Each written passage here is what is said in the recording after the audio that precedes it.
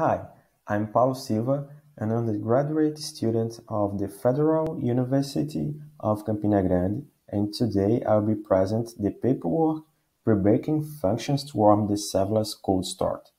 This work was a collab between the Distributed Systems Laboratory and the Federal Institute of Alagoas. The motivation of this work was the cold start problem on serverless platforms that offer the function as a service computing model. As you can notice in the GIFs, the cold start problem is a delay in a function execution when there are no ready resources to execute the function's source code.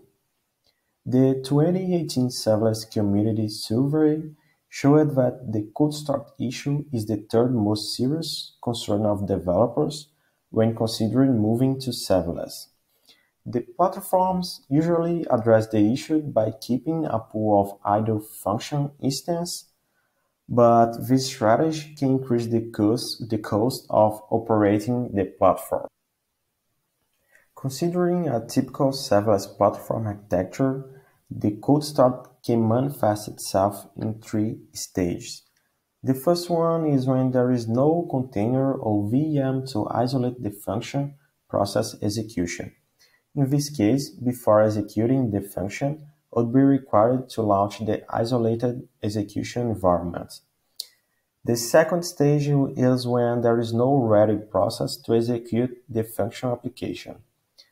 Then it is required to wait for the process to launch, typically using the standard fork-exec procedure. And finally, the last stage is the launch of the function application in itself. It means that it would be required to initialize the runtime environment and its internal structures, as well as load and compile the function's source code along with its dependencies. Some major cloud providers decided to focus on reducing the time to launch the isolated execution environment by developing new lightweight isolation mechanisms, for example, the Firecracker and Divisor. However, the proposed solutions to also reduce the time to launch the process and the function application, they often lead to the problems of significant architecture change in the platforms and additional services provisioning and maintenance. To solve the function startup delay and tackle the problem of the current solutions, we developed the prebaking technique with 4 design goals. First, the solution should avoid the function startup steps. Second, be easy to integrate with existing FaaS platforms. Third, not harm the function performance. And fourth, not increase the cost of operating the platform. Our primary design goal was the avoidance of the startup steps. In the context of managing VMs in the cloud, a solution for it already exists. It's common to save the execution states of VM in cloud providers and later recover it to avoid all setup steps. We designed the prebaking technique based on the checkpoint recovery mechanism, which has 2 main phases, the checkpoint and the recovery phase. During the checkpoint phase, the programming state must be saved into a stable storage to be later recovered. We decided that the checkpoint phase of our technique should be triggered during the function deployment in the platform. So at this moment, the platform must launch the function process and wait for the completion of all startup steps. After the function app checkpoint, the technique assumes that the function process state can be delivered to launch a new function instance. Then, instead of launching the function using the standard procedure, the platform can restart the function process in a ready-to-use state. We implemented the checkpoint recovery mechanism using CRIU, which is a tool to checkpoint and restore Linux process in user space.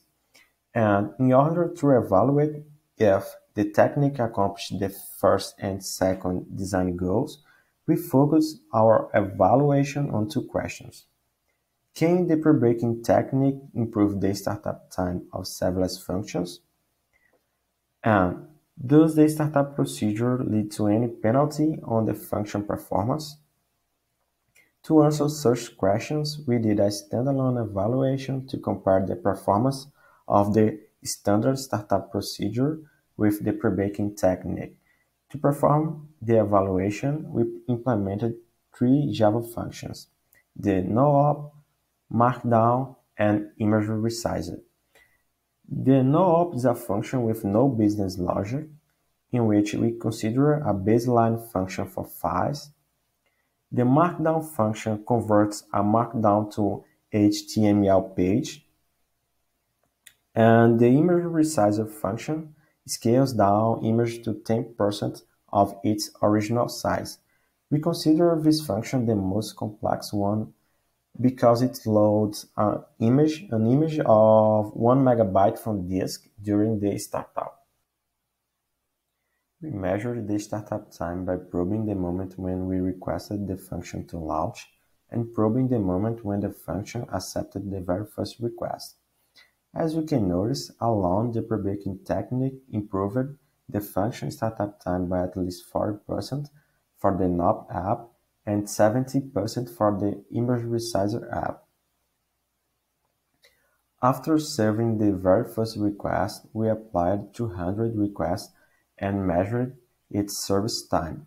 We did it by probing the time that the function took to process each request.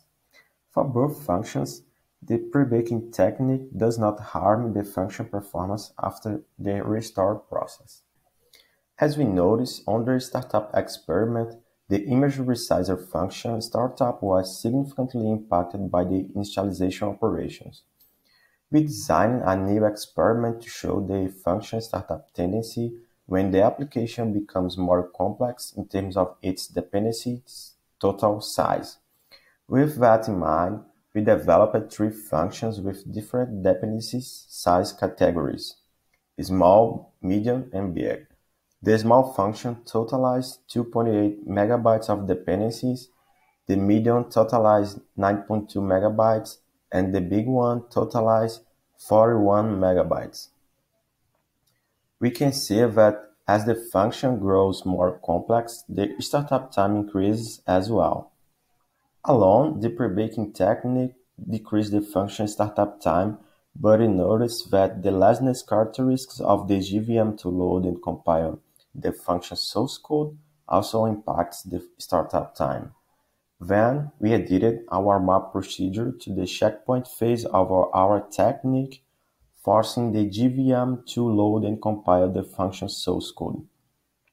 So, as you can notice, the prebaking technique with the warm-up procedure showed even higher improvements on the function startup time, reaching 1,900% for the big function. In order to assess the second and the fourth design goals, we integrated the technique with an open source serverless platform, the FaaS. It was easy to integrate the technique because it wasn't required to modify the architecture of the platform or introduce any additional service. We just created a new FaaS template along with a generic Docker file for each programming language that we wanted to support. And behind the curtains, we allowed the function process, checkpoint, and restore to be performed by the platform. In our paperwork, we concluded that the application startup can also play a big role in code start time. It's not an exclusivity of launching VMs and containers. The technique has the potential to reduce the code start of serverless functions, even functions with heavy startup requirements like big library dependencies, and the technique was easily integrated with an existing serverless platform, showing its robustness. And thanks for watching.